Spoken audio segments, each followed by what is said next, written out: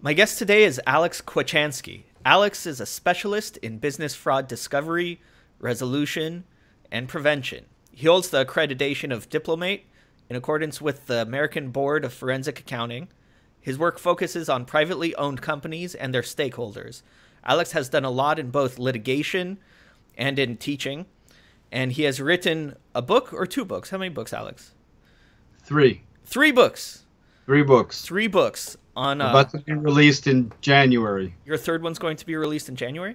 I'm going to release them all together as a package. Oh, okay. Well, I will post a link to it, and we can talk about your books and your classes. And you are also an avid vintage car enthusiast. He has published numerous articles discussing the fraudulent aspect of car collecting. And Alex, you're a member of the Antique Automobile Club of America and the Checkered Flag 200 Club of the Peterson Automotive Museum, right? Yes. So what's involved in the car business? I'm not talking about it from the point of buying a new car and driving it. Buying old cars is like buying a painting or art or something else. However, your thing you're buying is a mechanical machine that is probably long out of date and long out of its useful life. So while you can make them very pretty, they may be ugly down below. I refer to these articles as beauty is only paint deep.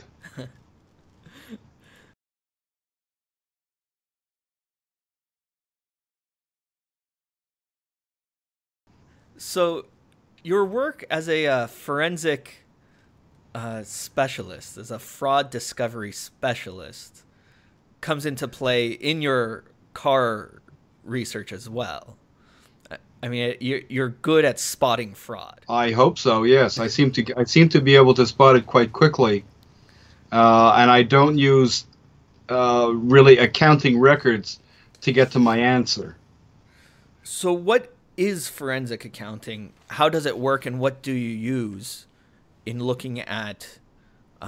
Let's focus on business fraud. But in investigating business fraud, what do you do? The function of forensic accounting is, in my estimation and my experience, a mopping up operation.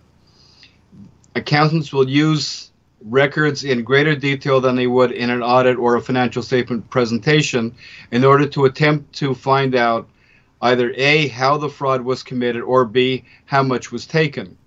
The problem with forensic accounting is multiple, actually.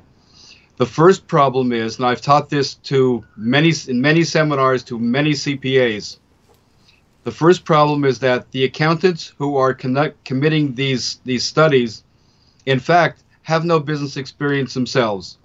The ability to make a financial statement is the ability to fill out a form according to the rules and regulations imposed. The act of running a business, from what an accountant sees, and I have been on both sides of it, both as the outside accountant and as a CFO, mostly in companies with operational breakdowns such as bankruptcy. I learned quickly that what I knew as an accountant coming in to do the financial statement was nothing compared to what you actually learned on the inside. And it would be the equivalent of looking in the windows of a store and saying, you know exactly how the store operates. So that's the first problem with forensic accounting. Second of all, you are unable as a forensic accountant to discover fraud because it has to be found for you. I use what I call my own dynamic process as opposed to static, which is accounting. I work with the company as a living being and as a functioning being and apply various principles I've learned over the years from working with many different kinds of companies, how the company should be operating, within what parameters it should be operating. And I'm able to look at the current day's operations as opposed to what was recorded sometimes long ago. And the differences are significant. I look for differences in finance, differences in buying and selling, in manufacturing, whatever it is this company does. I look for what I call operational anomalies. So forensic accounting really is there after the the act has been discovered and attempts to end it or attempts to tell you how much you lost, I try to get to it to stop it and help the company survive, and hopefully, if it's a privately owned company, never reveal that this act happened.